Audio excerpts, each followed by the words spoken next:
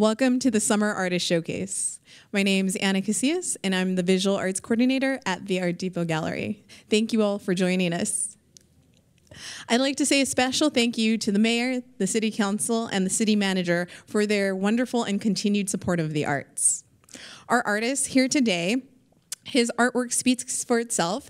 It's unique and captivating. His artwork has been featured in many galleries as well as numerous publications. Please help me welcome Stuart Fingerhut. Welcome, Stuart. It's a delight to have you here today. Thank you. It's incredible to be here, and I want to just say thank you for everyone that's in attendance. It's a really special evening, so thank you for sharing it with me. And thank you to Anna for having me. It's a pleasure. We're excited to learn more about you. I have to say your work is amazing, and we get a lot of people coming in and complimenting your work. So it's exciting. They have great taste. That's why. Or yes. Questionable taste. We don't know yet. So share with us your story on how you got started as an artist. The art thing, everything that I've kind of done has been anchored in design. So professionally, that's what I do, designer. The art thing stemmed from a lot of the explorations I was doing in the design side of things, whether it was lighting, whether even dabbling in jewelry design. But this is kind of an extension of both the formal aspects of some of the work I was doing, the production aspects using what we would call digital fabrication, so some of the latest technologies that are out there to make things, and also using materials that are kind of unconventional in this setting. Industrial materials, metals, materials that would just, laminates, et cetera, that are just commonly not seen in an art space, more in like a construction site or a residential project. So through that and through weaving these things together, I was able to develop what I would say is some very unconventional in the world of sculpture, some of the assemblies, some of the color combinations, the scale of things, and I would say very dramatic how things are coming off the wall rather than what you would maybe traditionally see in painting or illustration, which is a 2D experience. I've strived to make my work a very 3D experience. So you have a little bit of a different experience from the left side to the right side, upside, downside, and of course, depending on what the lighting condition is. So as much as we love to see stuff on Instagram or online, I think there's a lot that's lost from just seeing a two-dimensional view of this work, and that's really what my aim is. Something that will get people to interact with it in real life and see things from a different perspective. Thank you. Yeah, and seeing it in person is a totally different experience than just looking at it in a photo. So it's a joy to have it in the gallery. You touched a little on it, but your work is so unique and you use a variety of mediums. You do sculptures, you do installation pieces, you do digital art. What are the advantages to using these types? And do you often switch between them? Do you go from digital art to sculpture? And yes. So,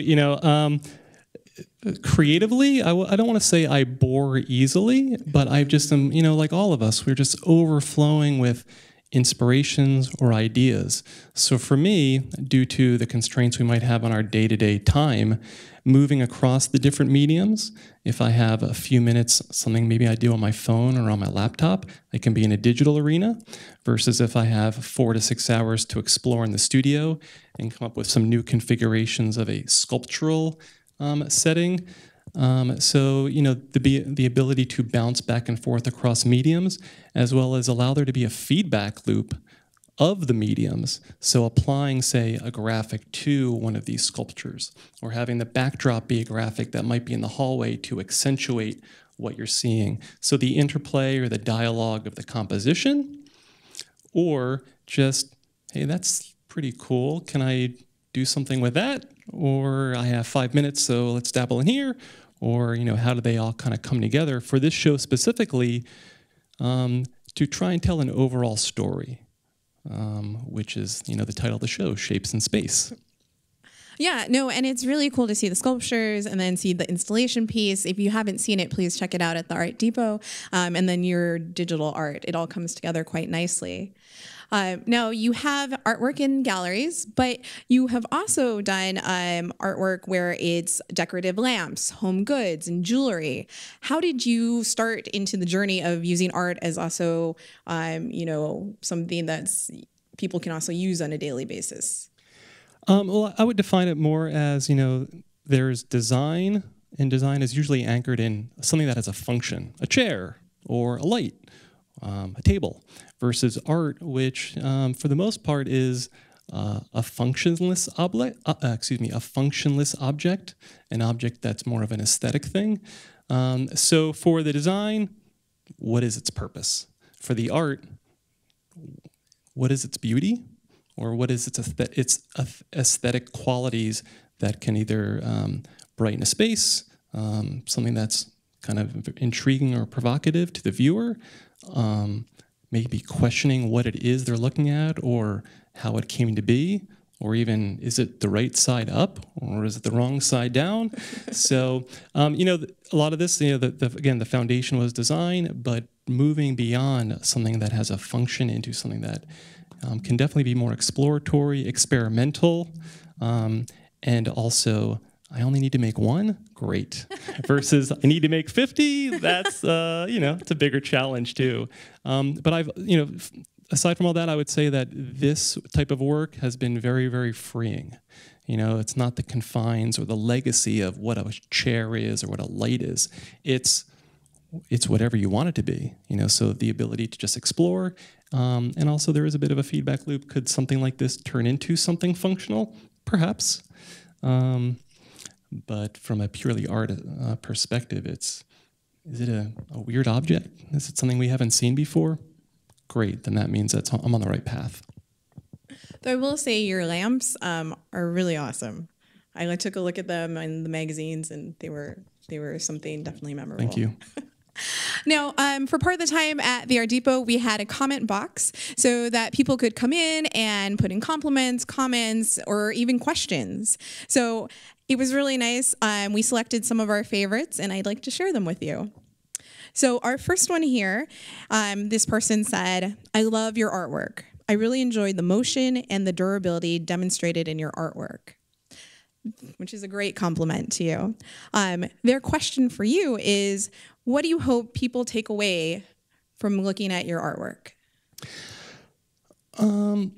Really for me, I would say I was an outsider coming into the art world.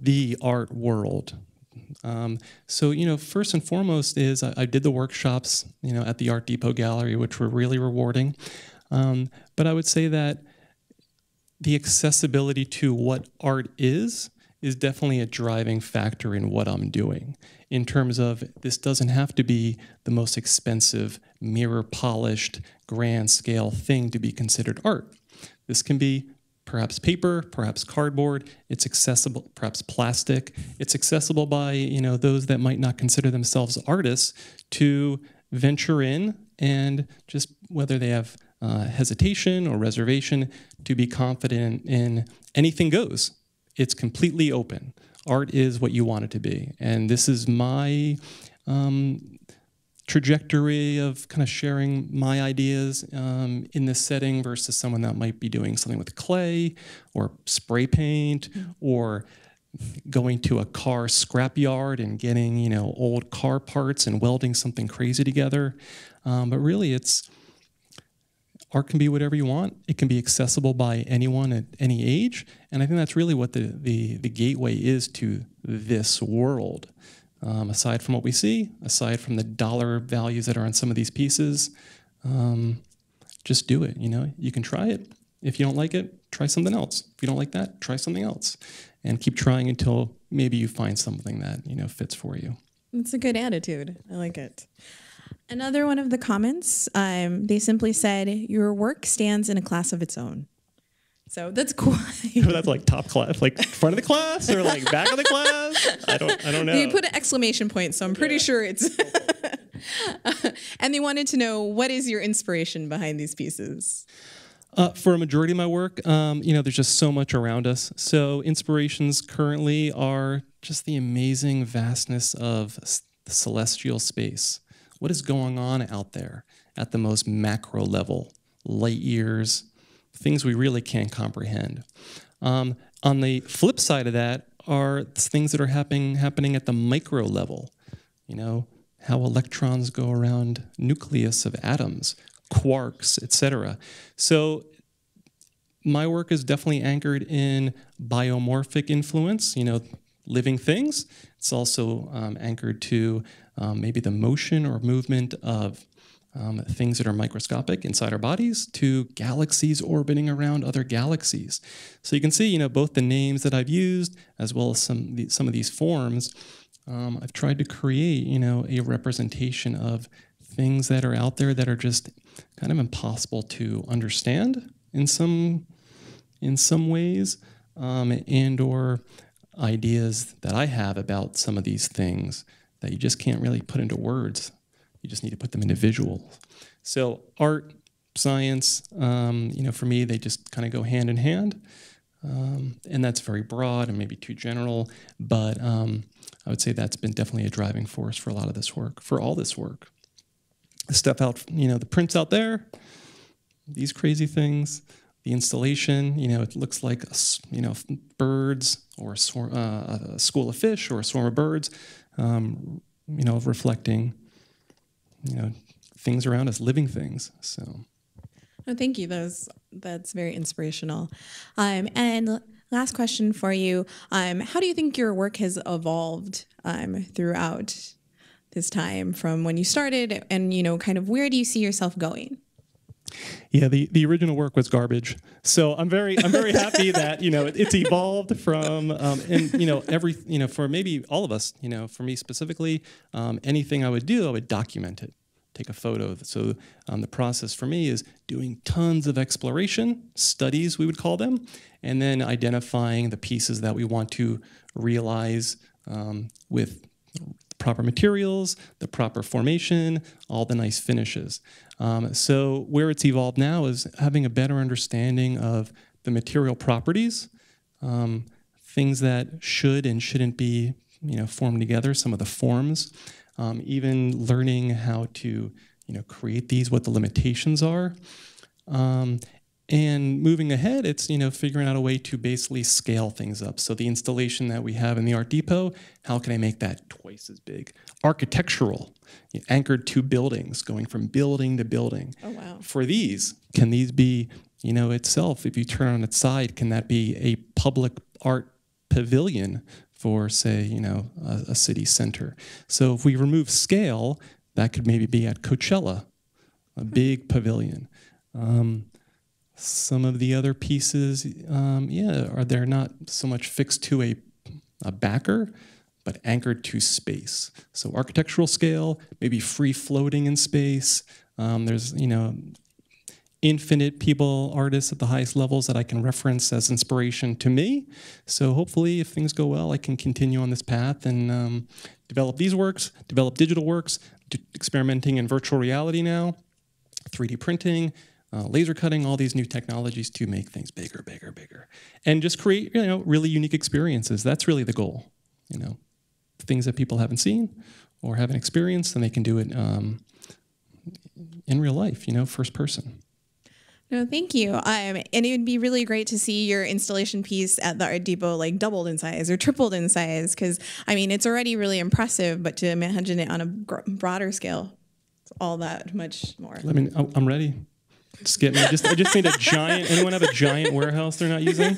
And we'll do it. We can do it. So that's what also, not to segue back, but some of the processes, having one unique item that we can replicate in every direction and fill up something like the size of this hall.